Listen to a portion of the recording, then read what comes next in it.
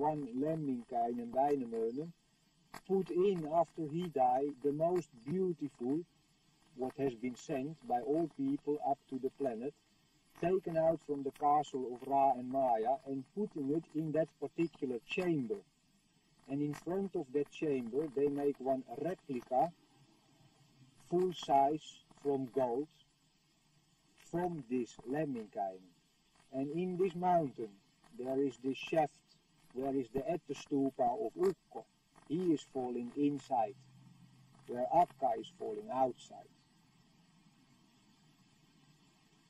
In this Lemminkäinen temple, never in the history of this planet has been one woman inside. That is the reason why Akka is falling outside.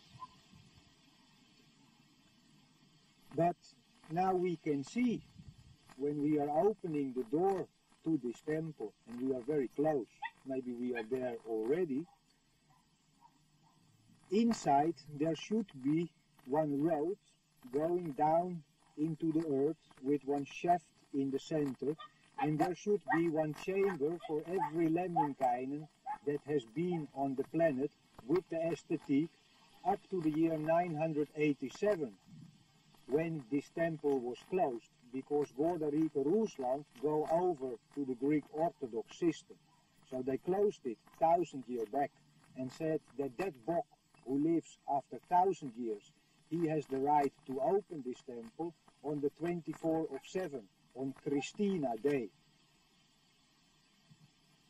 Now, the ice time was 50 million years, and the paradise time was much longer than the ice time. So it should be one quite incredible temple, full of aesthetic, from the first Lemminkäinen on this planet, from Frey up to the year 987. And everything what is in that mountain is from gold, because gold is forever. And we have been in the process of doing that, but we didn't get it open on the 24th of 7, because of various reasons. We were a couple of funny-looking hippies from different parts of the planet with plastic bucket and wheelbarrows trying to empty out one hole that maybe 500 people have been closing with 50-ton stones in the year 987, you know, in this Aser was different construction than this chicken bone like me of today. So we didn't succeed to open the temple. We have been calling in the machine to do it. Yeah, because the machine is there to take away the heavy work from the people. So the machine is doing it, and we came to one stone plate, what is made of a different granite than you find in all that surrounding. And after I left, and after I have been getting the message that they came, after they took that one out, they come to a second stone plate, what is again of different material, and that one has also been taken out. And now we have come to the third. And we think that these heathen people who say that everything tree is good, after this stone plate, when we get this out, we will have the possibility to go through the entrance of Lemminkäinen temple. Now there is the question, shall we respect the Akka or not? And there has never been one Akka inside in this temple. She was the mother anyway to all people on the planet. So this is one place what is only for men. And the only way we can go in is bar, completely naked. But for the first time on the history we have access to this beautiful material called video camera and film and photo. So we can make film of everything what is inside there, and we can show it for all people on the planet. So that's very nice. So before we had places which were only for men, but I think we have also places that was only for women. But I don't know about that so far. So maybe you want to continue from here. Thanks, Michel. As Michel says, we did not succeed in opening the temple on 24/7/1987. However, on 24/7/1987, the 130th birth anniversary of Christina Vistoria Bockström, we created the positive foundation for the purpose of disseminating the information coming down through the sounds and through the Lemminkainen temple itself to all mankind. Sa means to receive. Ga is to give. Sa ga, sa ga, sa ga. A receiving and giving, down through the ages, down through the sounds of the saga, from person to person to person.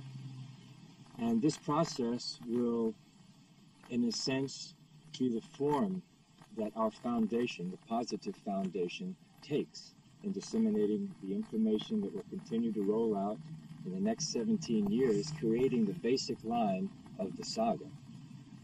After the full 20 years of exposition of the material at hand, then we'll have the whole cake, so to speak, and then we can really begin to nibble on it and digest it probably for millions of years to come.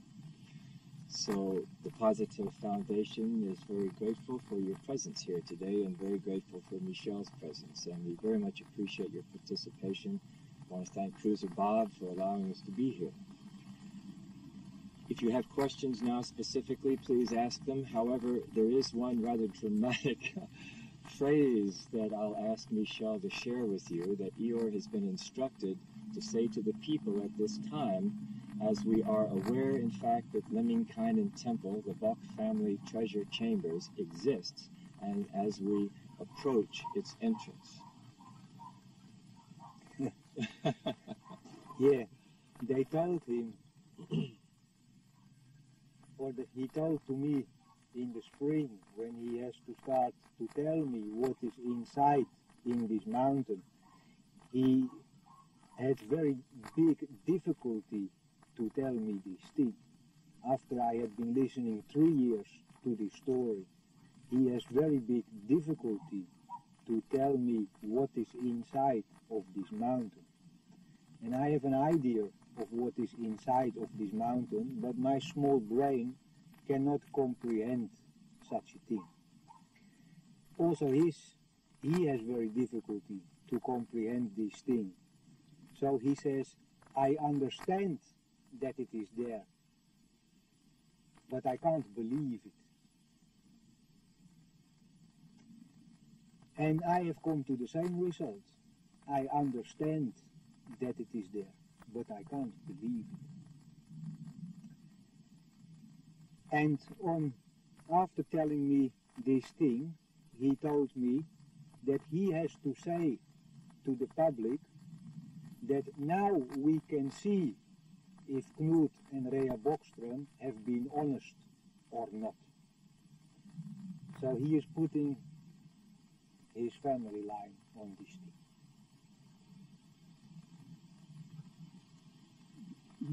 Thank you. So let's see now what is happening, because I haven't seen the door, but I know we are very close. And if everything goes all right, we should be able to open this place in this year. And there we will find all aesthetique made in gold from before Ice Age, from the first people on the planet, to the year 987 when this temple was closed. And that, I think, it's enough. Bocksaga. That's enough. Yeah. Shall we entertain questions? Any question, if anybody has one.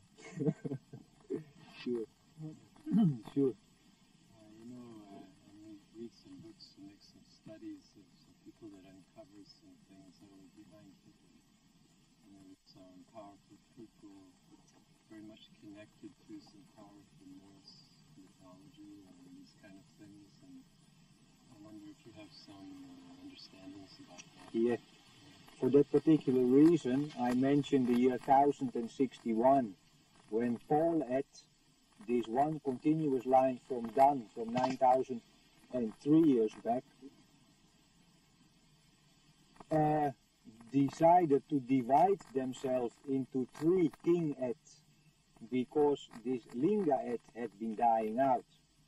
Now there should always be 3 crowns, but these 3 crowns are actually three crowns, because Bock is representing the crown of the oak tree, Ra is representing the crown of the Christmas tree, and after Ice Age, under and after Ice Age, and Per is representing the crown of the ash tree.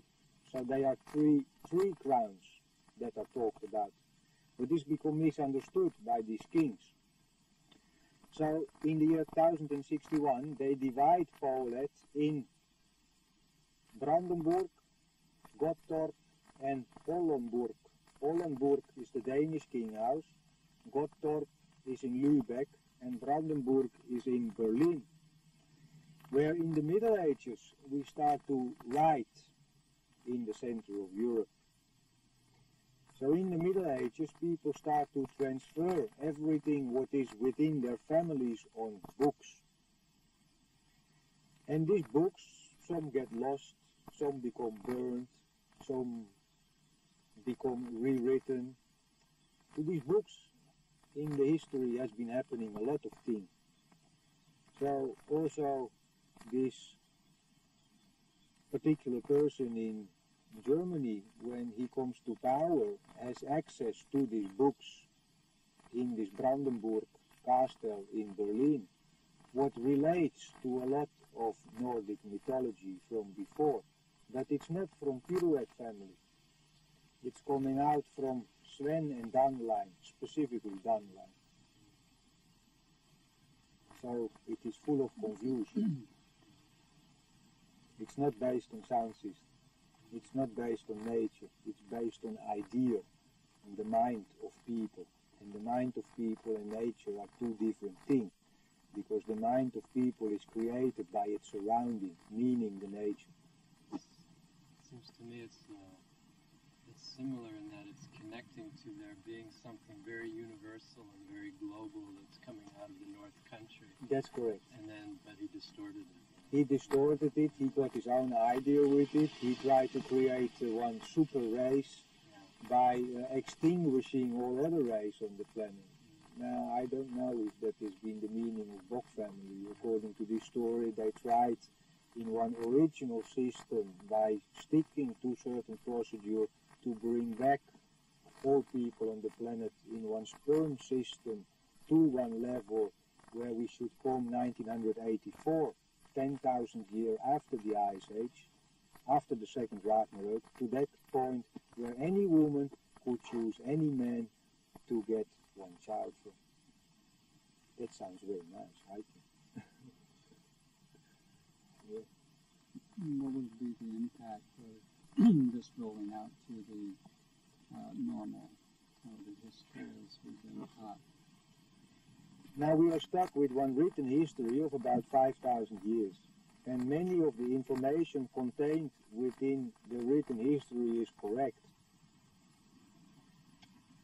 But there are also many informations contained within these different written histories that have been used by different people, especially out from this Bock family, this hero I have been telling you from after Ice Age, Dan and Sven, Pharaoh, Krishna, Moses, all of them have been running out from this family, and they have been using information in written form to further their particular purposes. The only purpose they actually furthered was that in that way we got the third Ragnarok, the year 1050, 24th of July, after which there shouldn't come any more Ragnarok. So I am very satisfied with the history as far as it has been going, because it has been happening.